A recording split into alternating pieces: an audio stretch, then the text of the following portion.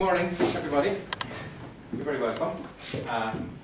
This is a celebration of all the work that's done, and there's been fantastic work done, and all the exams are over, all in the past.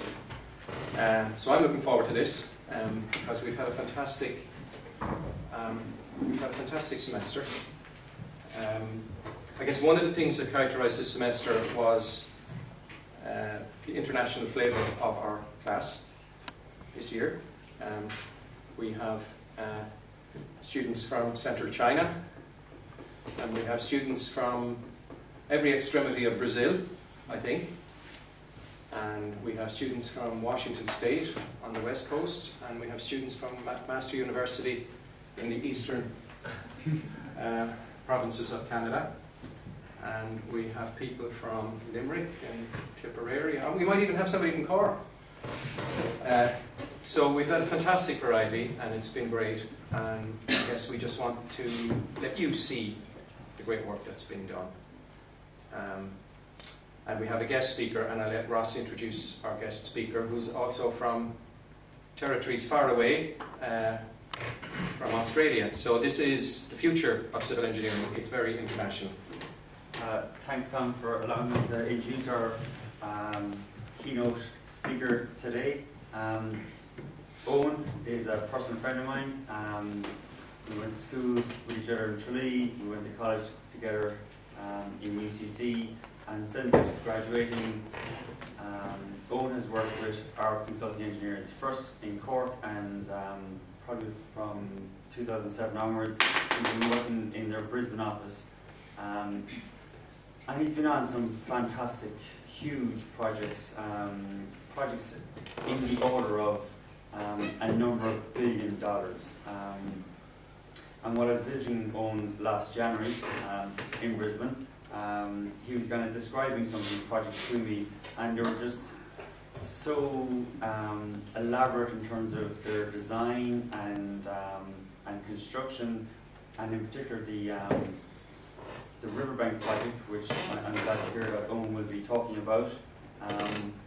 I just had in my head that this knowledge is worth sharing, and I'm glad I kind of see that coupled with a trip home for Christmas, that Eoin has agreed to join us and share some of those experiences. So without further ado, Eoin from Arrow. Turn off your mobile phones. Ross. Delight. Thank you, Ross.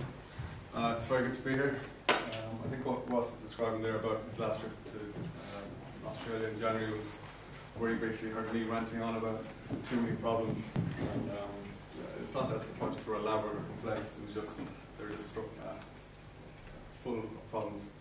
But I suppose in that time I was just preoccupied with that boring Mr. Higgins. But just a brief bit about myself. I'm glad that Ross identified me as a Kerry man. I went to university in Cork and graduated in 2004. At the same time I joined Arrow, worked primarily in buildings practice, and worked on a lot of different type of projects, some residential and pharmaceutical type work. In 2007 I went to Brisbane, and we had another mutual friend who also studied with us, and he was working in Brisbane, and he called us up and he said, look, we need to hire somewhere between 100 and 200 people in the next 12 months. So can you get out to Brisbane? And that was the message that we received. And I took up the call, but I was only allowed to go actually for 12 months. The guys in Cork said, look, we need you back in 2008. So we all know what happened in 2008. My 1 year got extended to 2 years, 3 years, and so on. So I'm pretty much there full time now. The work I've been doing in Brisbane has been all centred not on building structures, but more on civil structures. And civil structures, I didn't appreciate it at the time, but there's a lot of intricacy involved there. Buildings, you often can do a standard detail and repeat it 30 times over in a building. In bridges, you're not that fortunate very often. So I also put up there that I'm actually studying as well. I was going to try and empathise with you guys. I thought you guys would be doing exams. I was trying to study over Christmas. I just learned that there's no exams anymore in January. We've actually all done them, so good stuff, well done. I'm doing a master's in bridge engineering, and a lot of my colleagues in Brisbane will say, why are you doing that? Why don't you do an MBA, or why don't you do something in business? And the reason is that all my experience is really much focused on concrete bridges. Some of them are quite complex, but I never get to do anything really with steel. Steel is not something it's too expensive in Australia. Cable supported structures are few and far between. It's an area of low seismic activity, so we do very little earthquake engineering and things like bridge management. I mean, all the bridges are really relatively new in Australia, well, a lot of them are. So there isn't the same focus on asset management, maintenance, that sort of stuff. So a lot of that is captured by the University of Surrey, and it's something I'd recommend to everyone here for future study. So I suppose what I want to talk about today is a couple of things. I threw this together. I arrived back on Monday, and pretty much on Tuesday I started throwing this together. I want to talk about a short story. It's a story that I like. I can't emphasize enough how important this story is. I heard it myself last March. Two professors from Canada were traveling the world giving lectures on shear design. And these two they're basically the world leaders in research into the concept of shear. And a lot of the codes around the world, design codes, are being rewritten by the research that these guys are doing, including in Australia. But they told a great story, and it's one I'd like to repeat today. It's just a funny thing. Well, it's also tragic, but it's just worth knowing the learnings of that story. In the middle, it's probably the stuff that I'll probably bored Mr. Higgins on before. I'll probably bore you on as well. I'll try and flash it out really quickly at some of the projects I've worked on. Mainly the bridges and LNG jetties. And then lastly, I'll try and wake you all up just to run through some key messages. So this is a bridge near Edinburgh, Forth. I don't know if anyone has seen it. It's quite an impressive structure. It is for a railway, and before this bridge was built or even designed, there was a big bridge disaster in Scotland called the Tay River Bridge disaster, where a train went over a bridge. It was a massive storm, and the combined bridge, rail loading and the wind loading actually took the bridge down, and 70 or 80 people were killed. So at the time, there was a big emphasis on not having another repeat of that. So this structure was designed by two guys, Baker and Fowler, and this picture down the bottom is a famous picture that many of you have seen before, but it was to describe the principle of this bridge structure, which is a balanced cantilever. So basically, the two guys there, which is Baker and Fowler, they've got a Japanese colleague sitting between them, suspended, but their arms are outstretched, and their arms are in tension. What they depend on is they depend on these blocks here to keep their arms held out, and they also depend on the strut, which is this compression member down the bottom. So on the bottom right-hand corner of the presentation, there's just a simple load path diagram showing where the tension and compression would be. So you have the tension of the top members typically, and the compression down the bottom going to the support. Another similar structure is the Quebec. I hear there's a Canadian in the audience, so I think she might be familiar with where this is going. Designed by Theodore Cooper, an American, and the Phoenix Bridge Company, who are based in Pennsylvania. Similar form of construction, but I might just flash back to the previous slide and see if you can notice any differences or similarities. In fact, even this photo down here looks quite different to this photo. So this was the span was going to be a little bit bigger. You'll see that this was a 520 meter span. This was a 550 meter span approximately, but there was also going to be a lot less steel used. So on the evening of the 29th of August 1907, that cantilever actually collapsed, and it collapsed very quickly. It was in less than 15 seconds for the whole thing to come down. There was 75 fatalities, and the cause at the time was reported as being unknown. and there was a royal commission set up to investigate this picture of the wreckage. So it's a fairly serious incident. The findings of the commission are laid out here. I've categorized them as fundamental faults, technical faults, and then there's some human faults on the next slide. But as I was writing this on Tuesday, I sort of realized that the fundamental faults, all these still exist today. And it's things that we battle with every day. So the first is that things get awarded often to the best and cheapest tenderer. So I mean, another way of saying that is that we'll get awarded. Projects get awarded to the cheapest tenderer very often. They don't always have to be the best. The design was carried out between New York and Pennsylvania.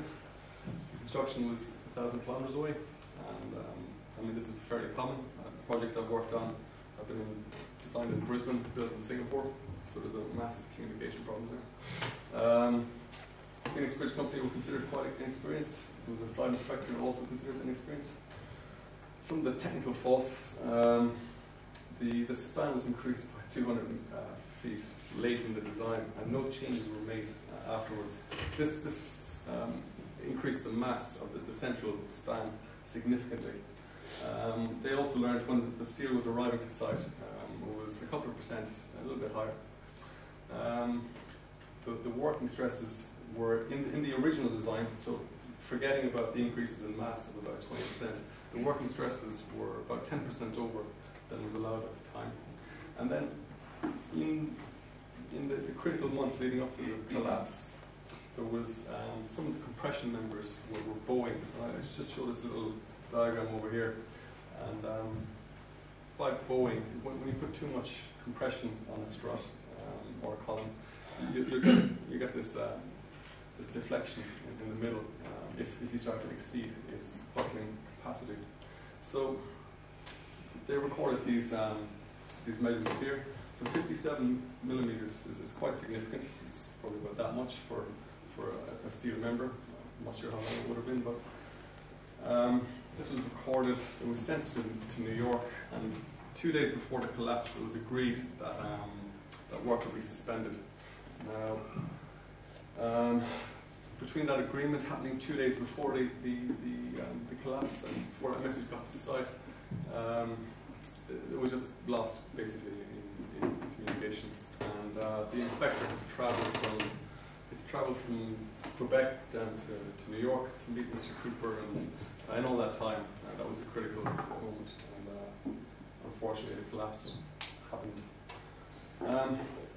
The other aspect on the human factor I want to talk about is just Mr. Theodore Cooper. When he saw the Firth of Forth, he said that that's his quote there. He said it was the most awkward piece of engineering, in his opinion, ever constructed. And he also said that an American could have constructed using half the material and half the cost. So he very much had a strong opinion on that, and there was no one to dispute that at the time in the Americas. So what happened afterwards, he didn't go to jail or anything, but he was quite advanced in his career. He very much was disgraced after that, unfortunately. And the structure had to be rebuilt. I think it was opened in 1917. This story has actually just been caught by an Irishman who actually also lives in Brisbane. His name is Sean Brady, and it's been summarised in those two, the most recent publications by the structural engineer. So I was able to glean a lot of the facts from those. But I think it's just a very important story about just the human factors, the fundamental faults, the ego involved, and a lot of that still exists today. So you will experience this in your careers. To talk about some of the things that I've worked on, I worked in a job in Brisbane called the Airport Roundabout Upgrade. It was part of the Airport Link project, which is a $5.8 billion Australian, I suppose, basically tunnel. And at the end, there was this nice bridge. I got involved early, and I got involved when we were doing the conceptual design. We had decisions to make on whether we would have a single box girder, 20 meters wide, or twin boxes. And then on the form of construction, so the form of construction for these type of structures is very very dependent on where the site is. So the airport roundabout is in the airport roundabout was the busiest intersection in Queensland at the time. I just basically grabbed a whole series of photos to try and demonstrate the scale of it.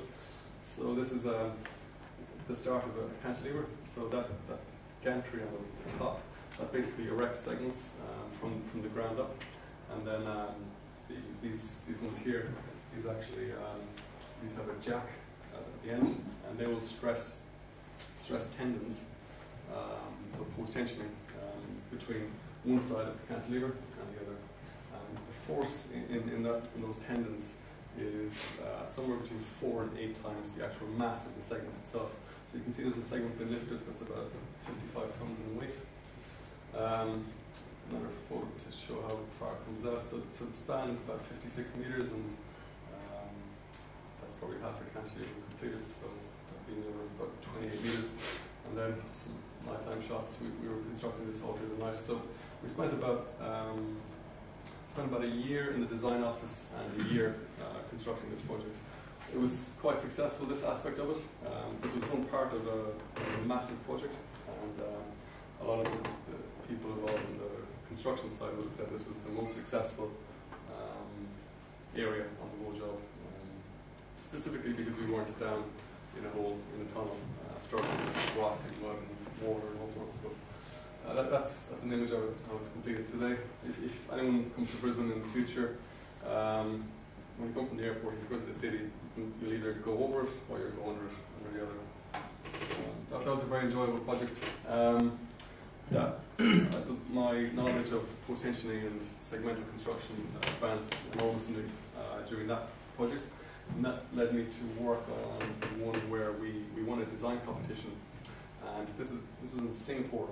And there was an architect involved, and some of you guys will start to work with architects soon, and that's also fun and challenging at the same time. But this was quite a structure in terms of its span to depth ratio. So the main span of it is 95 meters, and we have to really push a lot of boundaries here. So we've absolutely loaded this thing with post-tensioning. I was worried at certain points that the thing might just blow up. Such was the force we were putting into it. But we used an 80 MPa concrete in this bridge, so it's quite stiff. As I said, 1.5 meter midspan. So one of the loadings that the client wanted was for Singapore National Day. A whole series of local people to be able to come onto the bridge and start dancing, and we quickly discouraged that idea because of the likely response to the dynamic loading that would induce. There's some photos. That is on the top left corner. That's the precast shell. That's one half of what we put on the pier. The pier, like there's a shot on the right. We actually had to split the pier to make the pier more flexible, because the whole thing is integral, and in time with these structures with post-tensioning, the central span would start to shrink and close in, and that shortening effect would put quite a big strain on the piers. So the pier is actually split in two. This is a photo from, I think, June of this year, where the key segment is about to get placed. And there's also a whole other range of impressive structures in the background in that structure, in that photo. This one just shows some of the tendons sticking out. So the post-tensioning jack will eventually come in here, and again put huge loads, something of the order of 3 to 4 meganewtons on each one of those points. So one of my colleagues went on the site visit in June and took that photo, which I tried to align here with the architectural render. It's coming quite close. It's pretty much in the center of Singapore. I'm looking forward to seeing it in person. Since we won the competition, I've not been invited back to Singapore, so wait for that to happen. back in January 2011, Brisbane experienced a fairly substantial flood. And this flood, I think it claimed the lives of about 15 people. It was just torrents of rain for about a month. And that rain all got backed up in a dam. And the dam came to a point of nearly overtopping, so a decision had to be made to release a lot of water. And it was unfortunate because at the same time there was a high tide. Brisbane is a river city. There's a river that meanders all the way through. There's many bridge structures, but there was a floating boardwalk which connected the CBD and one of the most popular suburbs called New Farm, and it had 3,000 to 5,000 people using it a day, running and cycling on it. But the photo there shows the flood taking it away. So the flood eventually unzipped this structure. What was floating, all those little concrete pontoons, they ended up going off down the river, bashing into people's boats and their marinas, and getting stuck under other bridges. And I remember at the time I was actually here in Ireland, and I was a bit concerned about my car and I had to get a guy to move the car so that I wouldn't go under. But when I landed back in, I remember looking out the window of the plane, and you could see all these little pontoons out in the bay, just like little Lego blocks just floating out there. So this is probably, it's been the bane of my life for the last couple of years. It's just finally completed. Very challenging project. Clients wanted everything and had very little time to allow us to do anything. So the project was very constrained by program and funding. So the government, the federal government in Australia gave many millions of dollars to the local council to replace the structure, and we had to come up with ideas very quickly on how to get a contractor appointed and how to design and I suppose to prove something to be flood immune. So the site criteria was to be flood immune for a 1 in 2,000 year event. Now that's a flood of biblical proportions. I mean, on the scale of it, it would require that big dam outside Brisbane to fail completely and for all of Brisbane to be flooded. If that happens, the casualties to Brisbane would be immense. It wouldn't be the flood that would probably be so detrimental to the people. It would be more the lack of drinking water. In the design criteria, we have to make it fixed. We have to try and make it low maintenance, so eliminate things like bearings, etc. So again, what we thought about there was a form of segmental construction, which was span by span, and each of those pillars there, again, I'm glad that there's a little concrete truck in there because it gives you an idea of the scale.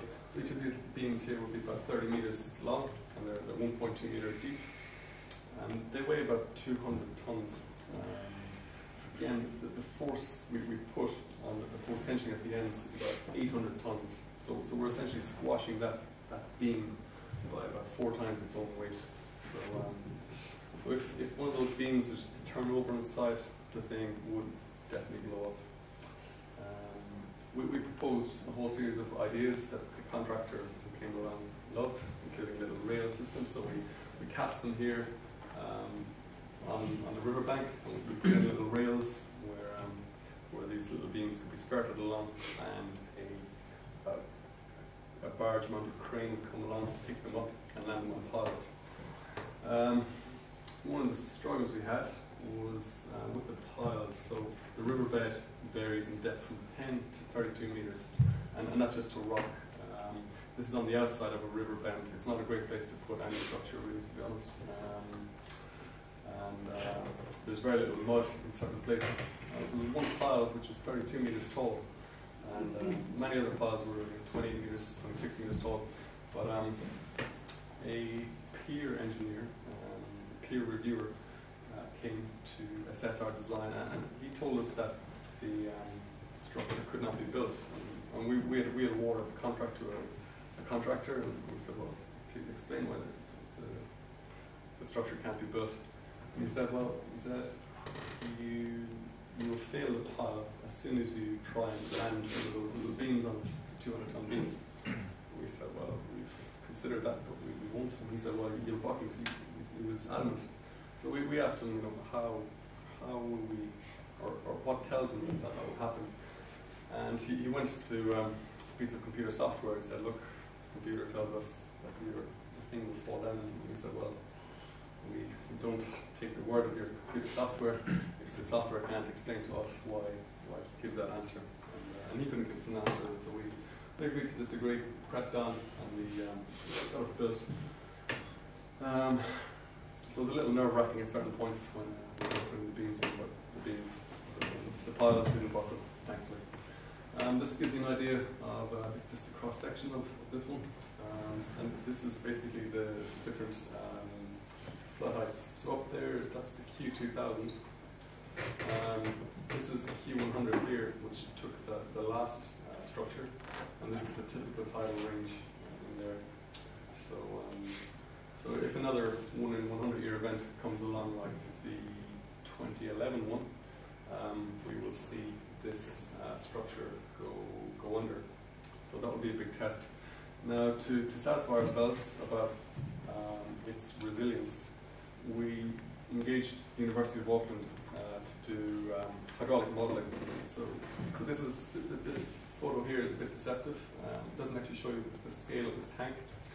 This is quite a wide tank. This element, this black element here, is about 2 meters long. So in total, it's the tank I think is about 4 or 5 meters wide, and it can carry a massive flume of water in it. So we took the scale model, we put some load cells on it, which were sensitive to about half a newton, and we blasted it in many different angles and directions and depths and speeds. And we were doing this, number one, to I suppose, validate the accepted design practice for loads from water flow. So it's well understood and well documented how this pile here would behave when water flows past it. And even if the pile was square or triangular or any shape, a lot of that study has been done, and it's closely related to the aeronautics, I think, which happens in here. But how this shape here would behave and respond, we didn't know, and there was only so much guidance that we could review and learn from. What we did learn from this was that this shape here, this cross-section, has got some interesting features, and that is that when the flood is coming up to undertop it, or sorry, overtop it, that the water, when it's rushing by here, it actually gets forced down underneath. It can't go over because the flood hasn't reached that height yet, but the water is, the drag and the downward force is far more than current design codes and standards would have allowed us to believe. So we learned that quite late, to do a whole redesign based on that. That was quite interesting. The second thing we learned is that when the flood waters are up here and flowing past it, bear in mind that this is where the river water floods. The direction of the flood is this way, and it's also the direction of the structure. But the water floods in this direction. It actually has an aerofoil effect. So similar to the wings on an aircraft, that the flanges of the girder actually create more uplift. So while the flood is running parallel with this, it wants to lift it off, and that was another interesting learning from that. Just a quick idea of how quick the construction was. The first beams, first girders were landed in February 2014. We thought it would be a good idea to get some aerial photo of it. And within 6 months, between February and July, the whole thing was in. One of the more challenging aspects was this photo down here on the right. That's actually a swing bridge. It's a rotating structure which allows boats to go in and out, because you'll see there's a small pontoon there.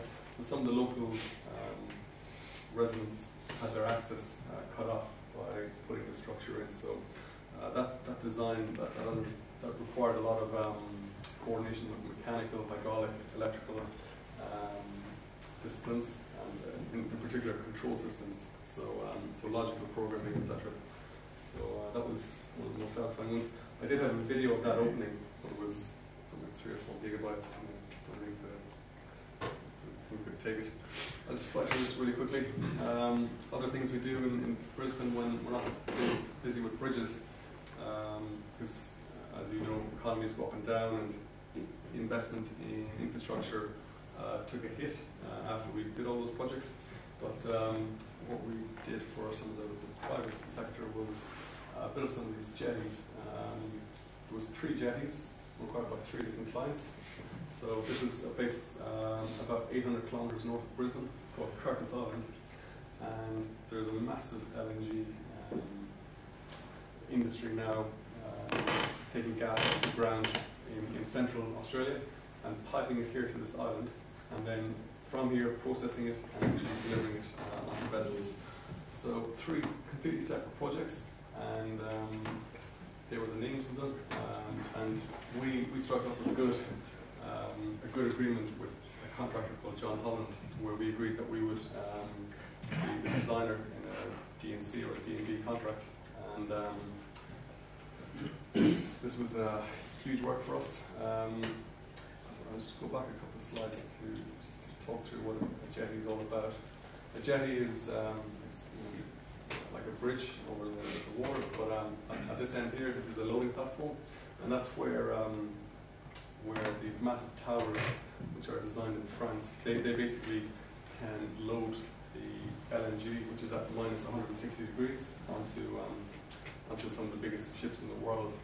The loading platform itself, it's basically a big slab built using some precast and monolithic pours, and it stands on series of steel piles.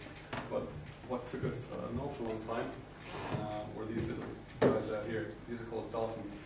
So these 4 here, these will take the impact of the ship just bashing into it ever so gently, but the force is massive. And then these other dolphins to the side, they're called mooring dolphins, and basically the vessel ties all its ropes up against those. The vessel sometimes would be the bow and the stern, I think it is, they would be longer than this whole structure. So designing those dolphins took an awful long time. The reason we won the project was pretty much because we used a vertical power system. So that was why we spent so much time and effort on those ones. A dolphin typically, and again all the rivals for these projects would have used raking piles, and raking piles are a hell of a lot more expensive, far better than vertical piles, because they resist a lot of lateral load actually, which is good, but the contractors told us that yes, we wouldn't have won the project if it wasn't for the vertical piles. So that's just a summary of some of the things I have been doing in Brisbane for the last 7 years or so. There is, just going back to the Canadian guys who came and told us the stories, they gave us something to remember, and I really like this. I think if it's good enough for them, it's probably good enough for all of us. And it's the motto of the University of Toronto for civil engineers. So the first thing they say is that, just don't forget that force is mass times acceleration. So it's a nice way of saying water flows downhill, or gravity will be there. The second thing is comes up. Maybe not. Thinking. The second thing is it's the best part of their motto. It's you can't push a rope. And there's always a lot of confused faces about why can't you push a rope. The purpose of this is to remind people that there are certain elements and members that are really good in compression, and others that are really good in tension. So tension members, steel is pretty good.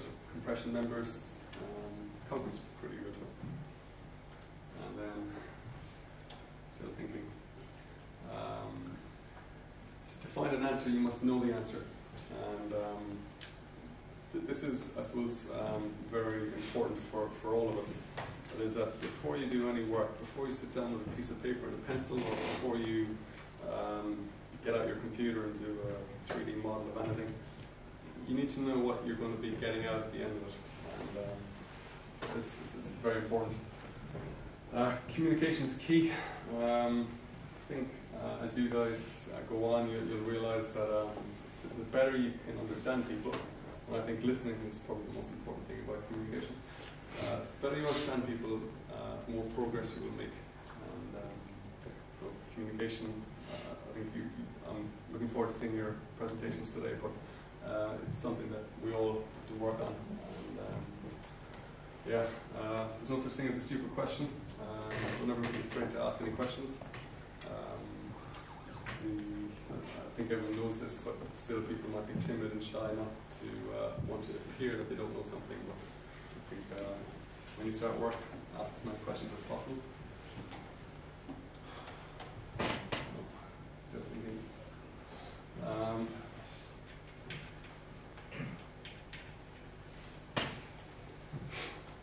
think I might have broken the computer. I think the next thing I was going to say was, wait, it came back. For anyone interested in structural engineering, I'm certain that many of you aren't, and that's all good. But remember that depth is always king. So if you've ever got a problem where something is not strong enough or not stiff enough, and don't confuse the strength and stiffness, depth will, if you can increase the depth of anything, you will solve your problem most likely. First principles, I'm sure you've probably recognized some of these. It's more important than computers. And that brings me to my favorite.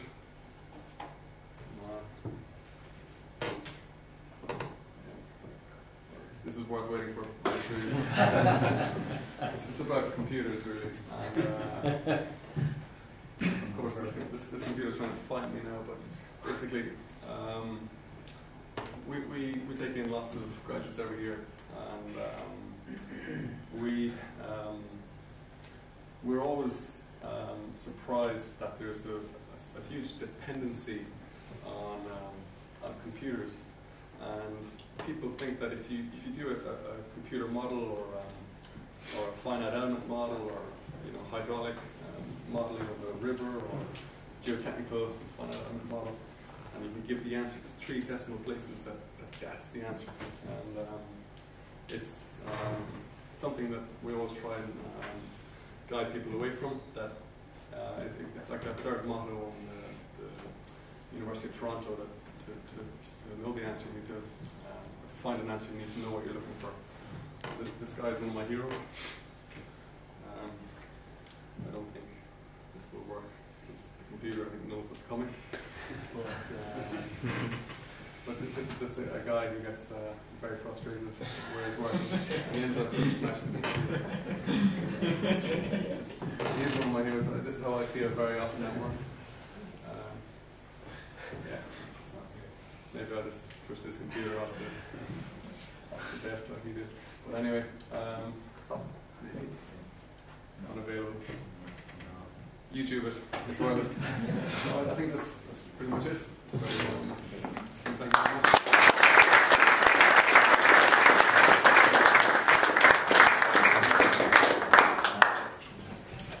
Thanks, Eoin. Any questions? Any do you have questions? Yeah, with something like the Singapore project, how many engineers were you working in the main office, first off, and in Australia? Yeah. And second off, how many of the engineers working on the project fly out and see the site? Good question. So there was 4 of us designing it in Brisbane, and we were all actually pretty much the same age. And then the local guys in Singapore were doing project management, and they were doing the site coordination. I'm kind of glad you asked me that question, because I'll tell you about the most satisfying part of the project for us. We were at loggerheads, the 2 offices.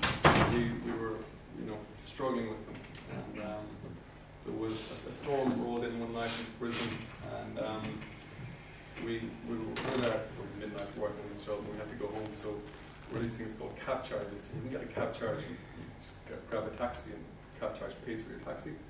So we did that one night, and then about 2 weeks later, the guys in Singapore said, "Hey, what's this? Cab charges. You're not allowed to put expenses on the job. Hurry up and finish." And we were pretty much demented at that point by then. So the very next day, the four of us decided that we'd all go down to a water park and spend the whole day, a Wednesday afternoon, going down water slides and having a top time.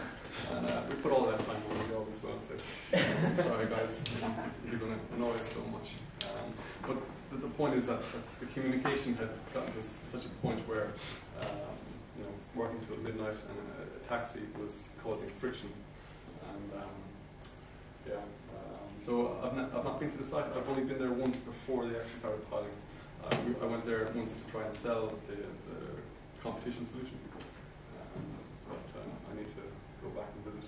It should be open, I think, in January, February. Other questions? How do you make 80 Newton concrete? 80. And just for people who are not engineers, it's about 2.5 times the strength of what's over your head. That's a good question. There is a lot of additives in it, and it's actually quite common for concrete cores in buildings. So for most of the high-rises now that are being constructed in Australia and in Southeast Asia, it is 80 MPa concrete. What actually goes into it, I'm not 100% sure. One of the things about that concrete was that because it was such a high cementitious component of it, we were quite worried about the creep. But in Singapore, it's such a humid place, the creep coefficient is actually very low.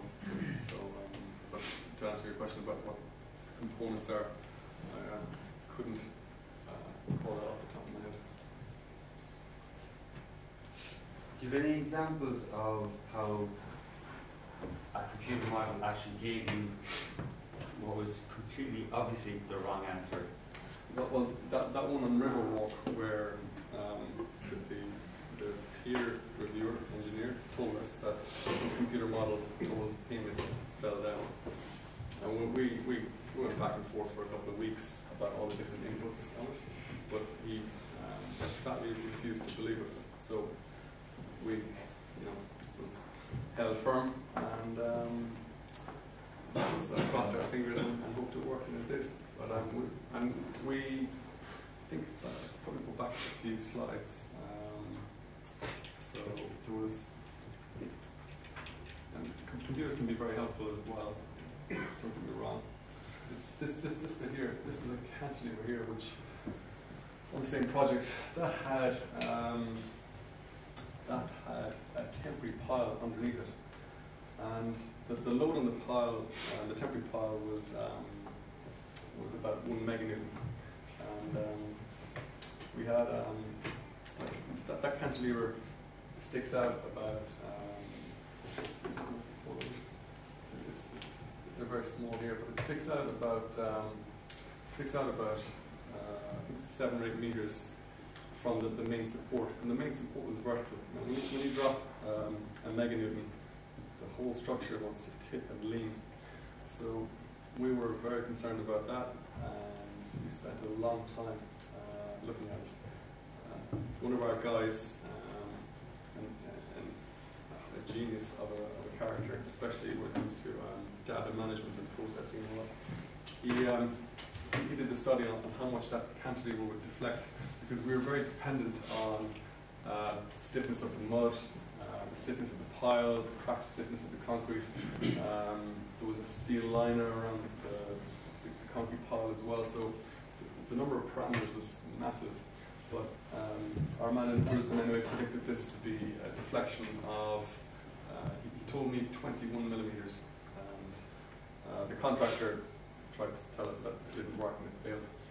We told the contractor it would deflect by 30 millimeters, so we put a 1.5 factor in it. And then we went out in the day and we stood on that balustrade and watched it drop down. And the first one dropped by 19 millimeters and the second one dropped by 23 millimeters. And the amount of analysis and process to get there was immense, but we were lucky we got the right answer. So that was the opposite to your question, but yes, it can be very useful, very good, but the other answer is proof engineer friend. refused to believe it. So. Anything else? I'm just interested in that peer engineer. Who paid him? The same people who paid us. So that was the council, the city council. So did he have a statutory role? Would say, how did you get past him? In other words, could he have stopped you? When we signed our contract, that was not in our scope of work. That we had to, I suppose, get sign-off from a third party. So that came late in the job, and we embraced it, and we value checking. Because of that, that was quite controversial. We were just on the cusp of signing a contractor. We turned around to the client and we said, look, what we can do here is we can take this problem and actually give it to our colleagues in London, and just we'll step back from it and they can assess it independently from us, and we will call that the independent review. So the client actually accepted that, and I won't say that the peer review was dismissed or anything. They eventually came to a certain junction and were parked.